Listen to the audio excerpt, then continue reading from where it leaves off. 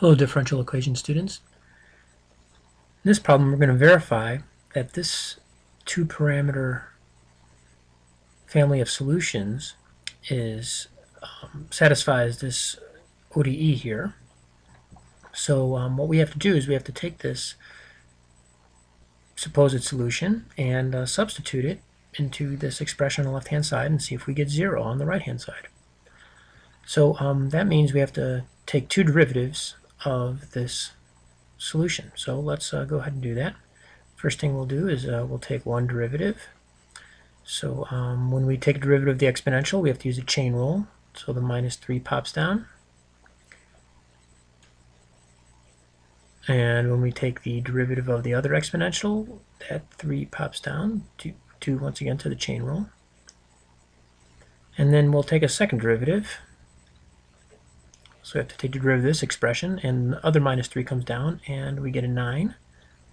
Minus 3 times minus 3, of course, is 9. And 3 times 3 is 9. And I think you can start to see what's going to happen here.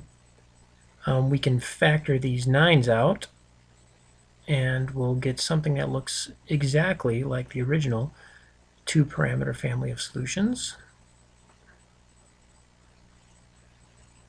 Here's the second parameter, the C2.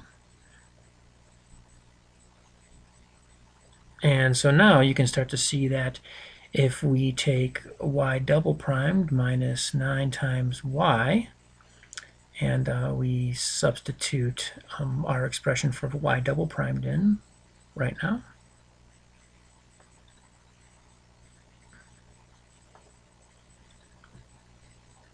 then if I close parentheses, I subtract 9 times y here, which was given to us originally up here. So we substitute that in, and then you can quickly see that this all simplifies to 0. Because this expression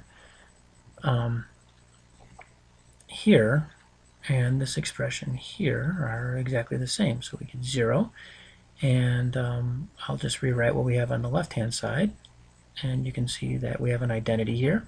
So indeed, this solution, this two-parameter family of solutions, does satisfy this ODE. All right. Okay, good luck.